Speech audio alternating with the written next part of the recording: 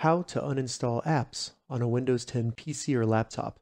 Welcome to another Gauging Gadgets Windows 10 tutorial video. In this video, I'm going to show you how to uninstall or remove any apps or programs from your Windows 10 computer. So if maybe you're trying to clear storage space on your PC, or you just no longer use a program and you want to remove it, by the end of this tutorial, you'll be able to do that. All right, so to get started, the first thing we need to do is go down to the Windows Start button down here in the bottom left of the screen, right-click it, and then in the menu that appears, go up to the very top and select Apps and Features.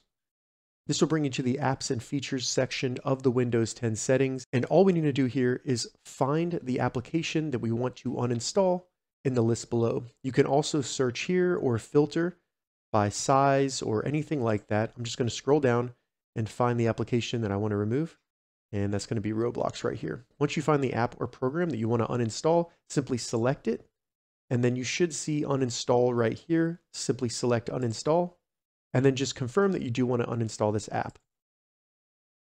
And then as you can see, the application will start uninstalling, and you may have to go through some process of selecting some menus depending on which app you are uninstalling in Windows 10. Once you've uninstalled an app, if you're still seeing it in this list or maybe a desktop icon, something like that, I recommend rebooting your Windows 10 computer and seeing if it's still there afterwards. All right, so that's how you uninstall apps on a Windows 10 PC or laptop. If you have any questions about this, leave a comment below. I'll get back to you as soon as I can.